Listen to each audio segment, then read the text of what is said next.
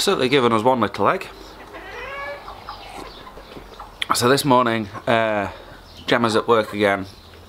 I'm going to be dropping Abigail off at my mum's house, and Sarah is going to pick her up and take her out with the girls to a place called Hodsock Priory. That's the one. So she's going to have a good day there, and I'm going to go to the unit, and the first port of call today is to repair the ice machine. Apparently it's been playing up. So this is the ice machine that we have up at the pub, and Stuart tells me that it's only producing like pathetically small ice cubes, and if you pour water into the top section here, then the ice cubes dramatically increase in size. So it makes me think there's a blocked nozzle or pipe somewhere, so I'm going to take this apart and take you on the journey as we explore the Andrew James ice maker. About £100 on eBay. Worth a fix though, right? So I've unshrouded the whole of the ice machine. I've found the pump and the inlet, so I've put some water in there. I've turned it on and it appears nothing's happening, so I don't know whether it's waiting for some type of input. There we go. I've just pressed the button again. There are two sensors on here, and they need to reflect back at each other in order to there we go, look.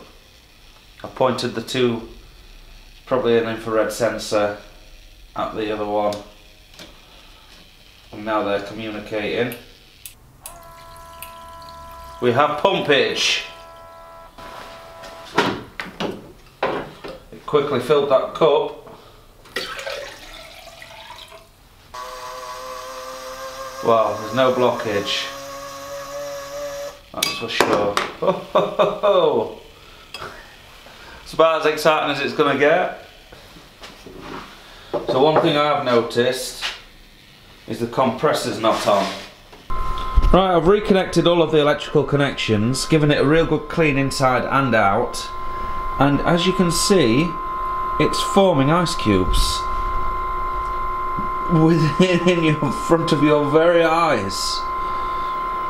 It is quite amazing how quickly these cubes have formed on this piece of steel.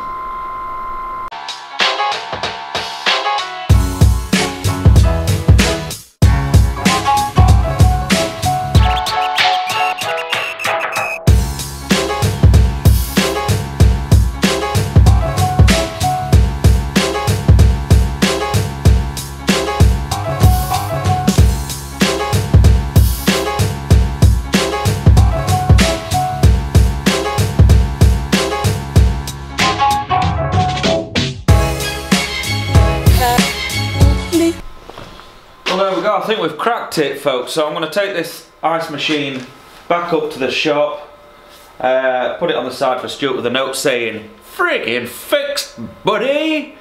And hopefully he'll be able to chill down everybody's tasty gin and tonics. Right, the ice machine is fixed. I really could do without playing with ice machines when it's like 3 degrees outside. My fingers are going blue. So I think what I should do is get the welding gloves on, A, to keep my hands warm, and B, to do some welding. And we'll work on the top of this tank. We've nearly got that cone welded on completely. Then we'll chuck it up here and get the internals welded on the bad boy.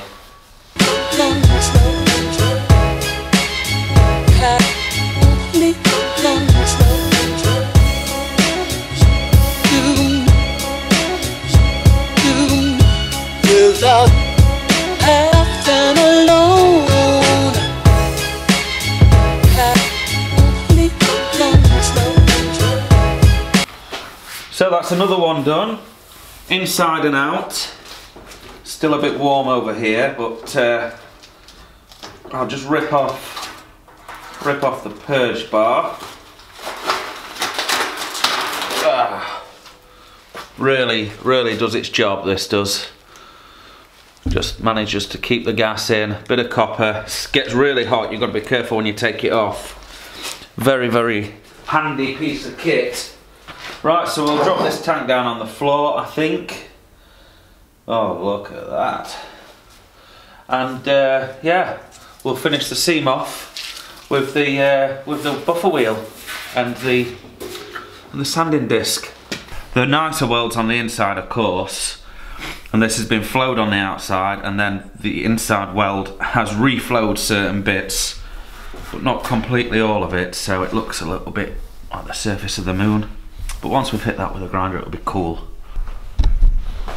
So that's another hour, 45 minutes to an hour spent polishing this seam up.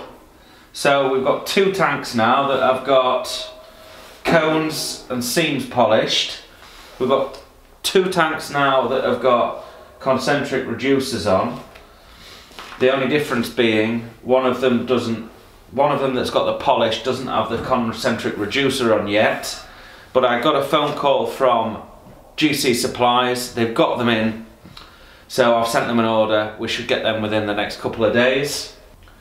I've got 1 more tank to weld on the inside and outside there, and the other 2 are obviously going to have to wait until I put the concentric reducers on the top. There's no way that I'm climbing inside more than 1 tank to weld one of these on. I've got to just do it on 1, and I can imagine it's going to be quite a difficult process. I can show you how this seam is cleaned up. It's really, really quite sweet, man.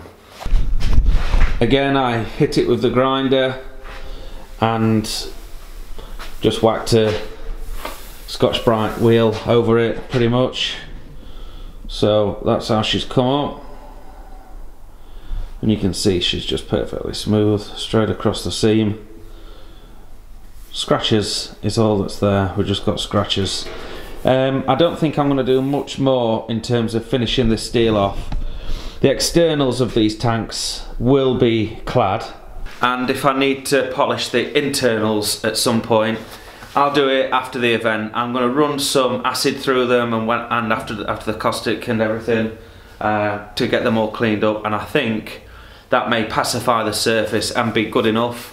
Obviously we've got to go in there and pickle all of the welds to remove any carbon or discoloration, and then once that's done I'll really be able to get a good idea as to what all the weld seams are like.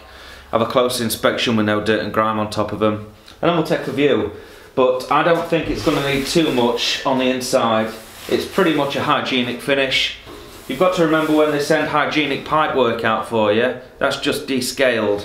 So even though I got dual polished stainless on the inside for these tanks, the next time I order any steel, I'm just going to order the descaled stuff, which is this finish. And quite frankly, that's how my other tanks were, and well, we never had any infections on the big kit, not one.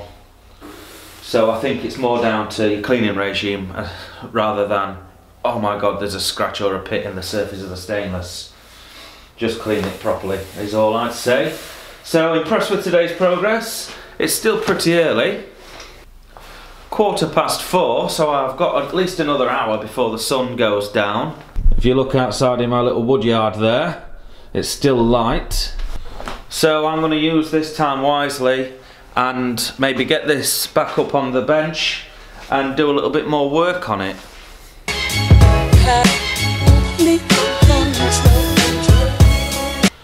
Right, I've just taken one of these 2-inch street elbows, that's what they call them.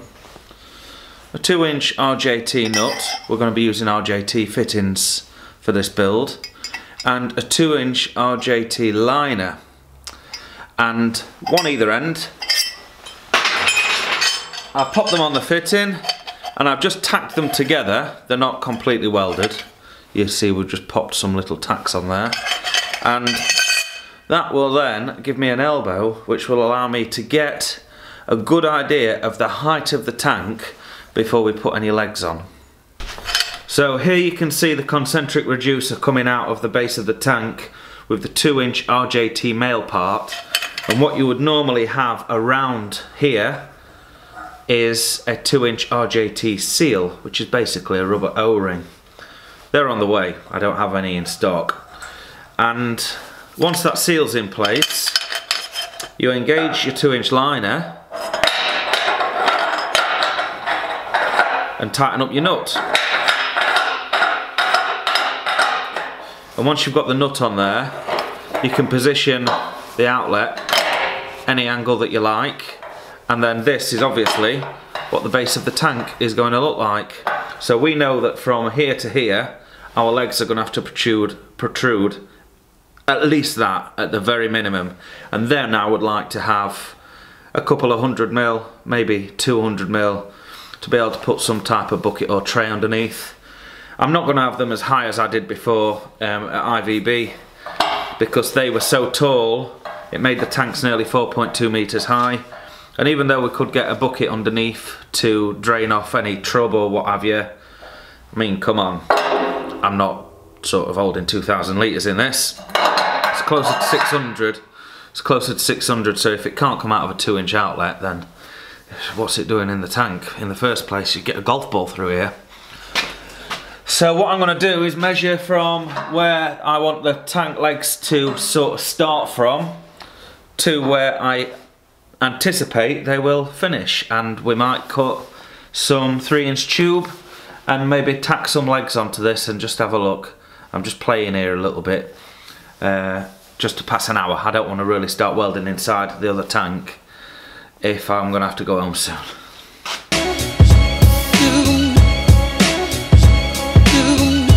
Without have no soul.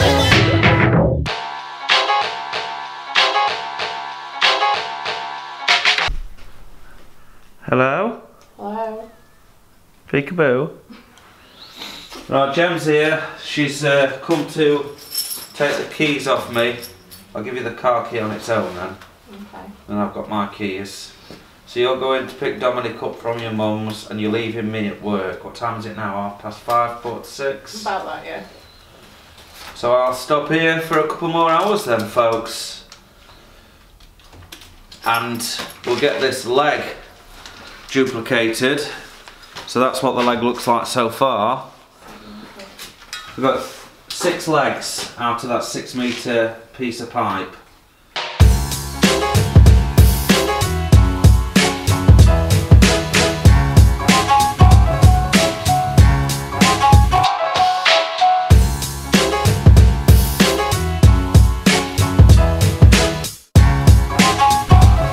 Alright, let's have a look at the fit up.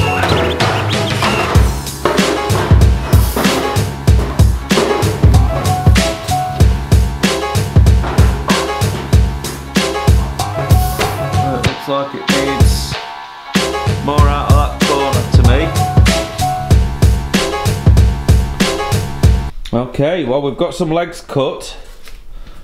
1, 2, 3, just like that. I'm not really at the leg stage yet, but I thought if I get them on, it's gonna look pretty smart. I've got another hour or 2 to play with tonight, so I thought we'd cut them. So I just need to try and fit them up and get them on the tank, see if we can get them nice and square.